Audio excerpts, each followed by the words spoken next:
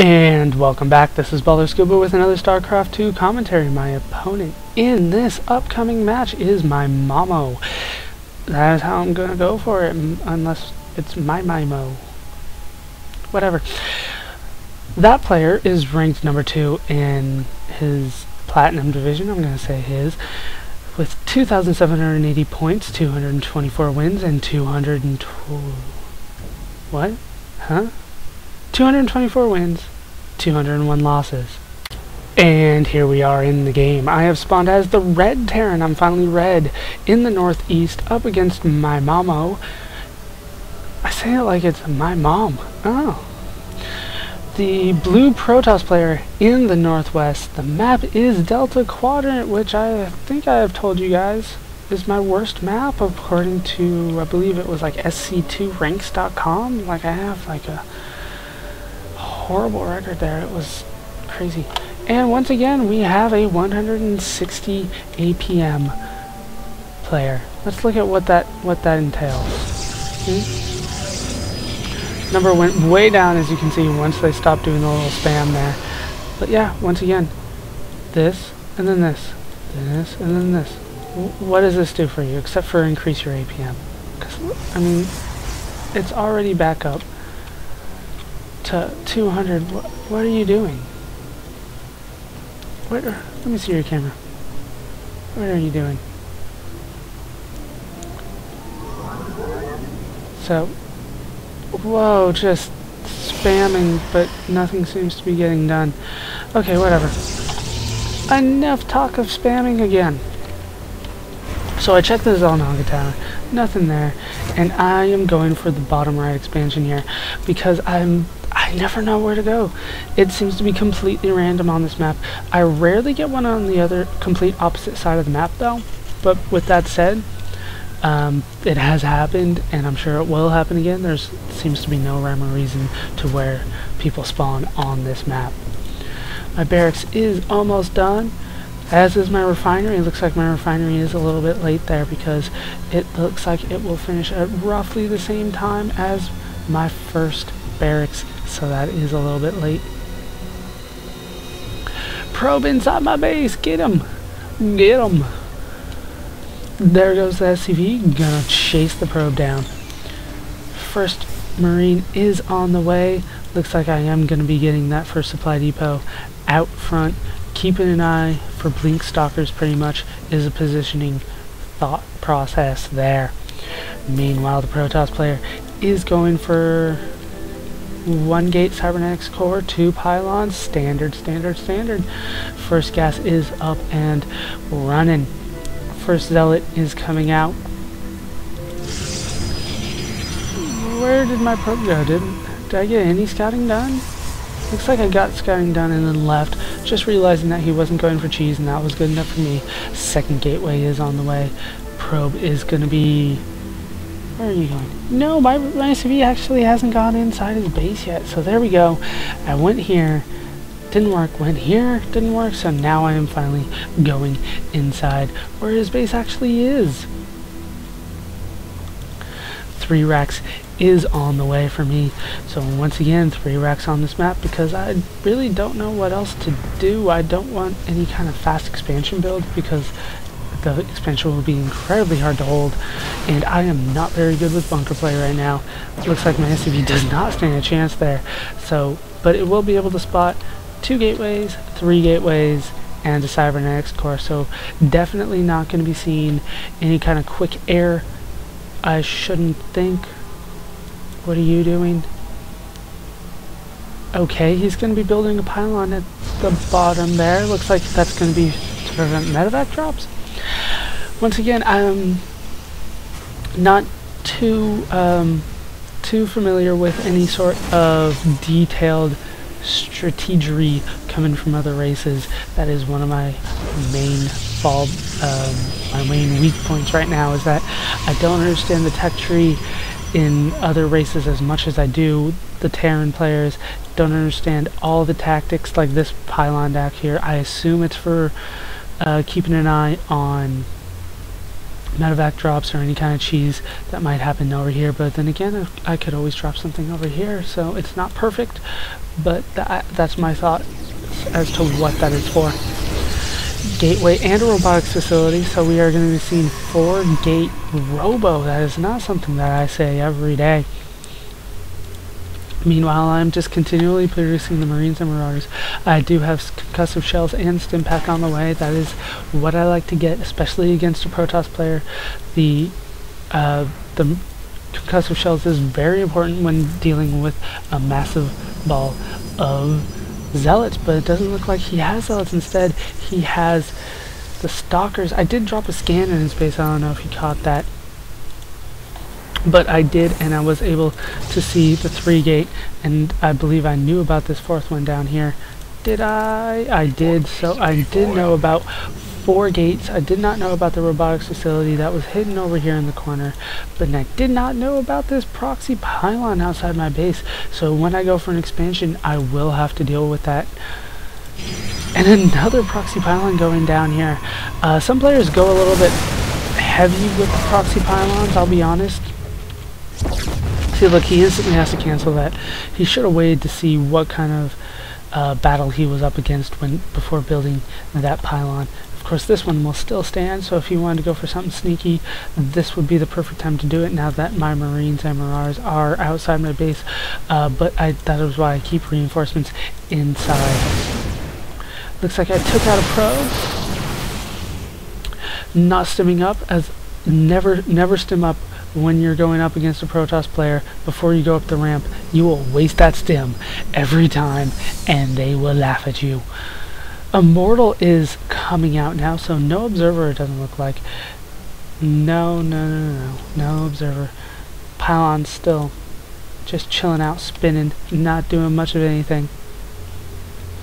Meanwhile, I am finally getting my expansion here, and I'm moving my army out, and I'm like, oh wait, proxy pylon. So I'm taking that out, and while I'm taking it out, I think he's going to be distracted, so I stim, and I told you that was stupid, and here's why.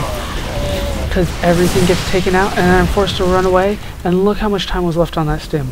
I'm going to sit, yeah, look at that. All these guys got 10 HP knocked off of them, because I mistakenly went for a stim there. And he's going to move down.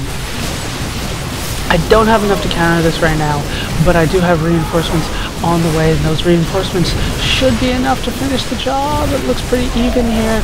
Am I going to focus down this Immortal? Yes, but it looks like the damage has been done thanks to that Guardian Shield. Almost none of these guys had any damage done to them there, so I did not win it. Once again, if you had the armies lumped together, it probably would have been a different story. I definitely would have had either a lot more kills or a lot more damage done. I am falling behind in the units lost count, but I am going for the expansion. And I definitely have more minerals, and I'm going to produce a bigger army than his, but not right now because his survived, and I have to rebuild. And it takes time to recruit people, you know. You're like, hey, I know that everybody that you knew in the army is already dead, but don't you want to join the army? Come on, guys. I won't send you to your doom. Just you. Just you. I don't have an engineering bay up. That is why this is not being morphed into anything, but that's still no excuse for me not to be producing anything. I could have gotten at least one SCV, but now here we go. Planetary Fortress is on the way. He does see that I have an expansion. He does not have his on the way. Doesn't look like he's even sending anybody out to try to secure it. There is no probe out here. That would be a Zealot. Oh, and he's gonna move in. He definitely still has the larger army here. And he's force fielding my army in. I did not plan to run that way anyways. What I do plan to do is run back to my planetary fortress. It is going to finish right now, and now his force fields are actually preventing him from doing anything. Planetary fortress already getting some kills in, and he runs off. Does not feel like he has enough to take on the planetary fortress or whatever might be in my base. He does not realize that or at least I don't think he realizes, that that force field that he placed was not a full block off, and I simply did not have any army inside my base. If he had pushed there, it would have been a completely different game. If he had just walked up inside my base, started doing damage here, it would be, well, it might be over, let's be honest. But he did not do that. That is what we call bad micro. And I should know. I'm the captain of bad micro. Looking at the APM, that is what I meant to hit. He is absolutely crushing me in terms of APM, as you might expect. But look at that. He's got almost no probes here. What is with Protoss players and not getting enough probes? Probes should be the easiest thing to come by, because as soon as you build, you can send them back to the line. Why don't you have enough there?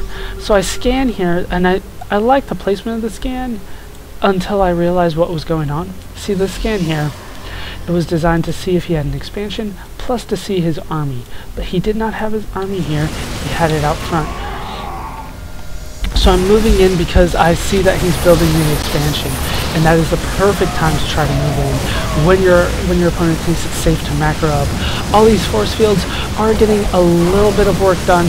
These guys cannot attack right now, but I still have the larger army, so I'm able to force the cancellation on that expansion. He never bothered getting this one back here, so he just never got the second expansion. Meanwhile, mine is up Planetary Fortress and has kills. My expansion has kills. Where's your expansion? He is going to be able to hold me back once again with the one force field. I don't have enough to get past that. I don't have any sort of medevacs to move in. I am starting to get the starboard here. It gives him time, you know, just a little bit of a Sentry Micro is enough to get him a decent sized army here. It is not going to be enough to counter this. Even though they are pretty weak, these guys can stim and get a lot of damage done. I am working on the debris in the back. He sent one zealot to do the job. That's going to take forever. How much is he doing? Well, I guess he's doing 5 per hit, but instead of 8. But still, it'll take him a while. Am I going to stim up? Here I go, and I'm taking out the Immortal first. I should be taking out this Sentry here, because he is in charge of that Guardian Shield. But it looks like as long as I focus the Immortals and the Sentries overall, I will be able to get at least a large chunk of that army down. And I'm moving in once again with what I had left in my base, once again scared of the proxy pylons, even though I should have known by now that there was not one up anymore, because I took like 2 of them out. Well, I forced a cancellation on one, took another one out. And I'm moving up here, making sure to get inside the ramp before I stim up. Then I stim up, and then I'm taking out the pylons, and he GG's right on out of there. He simply does not have the income to come back from this. Meanwhile, I am going for my 3rd expansion, or 3rd base here, falling a little bit behind on the macro here. I need to start producing stuff out of there. I need to lower that supply depot. Good lord, look at that. The siege tank's up here, and it came from here. Just lower that. There's no reason to keep the supply depots up except for me forgetting to lower them, to be honest. Still have, yes, not producing as much as I should. Getting that expansion once again too late. 17-minute mark, that's too late.